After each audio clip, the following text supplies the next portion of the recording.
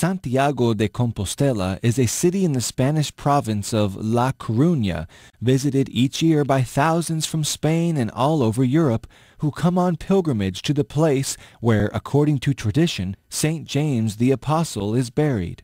In the 9th century, the bishop of Iria Flavia, with the help of a monk, found the relics of St. James the Apostle in a cemetery in Santiago, where a cathedral was built in honor of the saint in the 12th century. The king of Asturias, Alfonso II, was the first to go on pilgrimage to the city, and thus was born what is today known as the Way of St. James. Thousands of pilgrims began making the journey to Santiago. Monasteries were built along the way under the guidance of the monks of Cluny, who also created the Codex Calixtinus, a sort of pilgrim's guide for the trip to Santiago.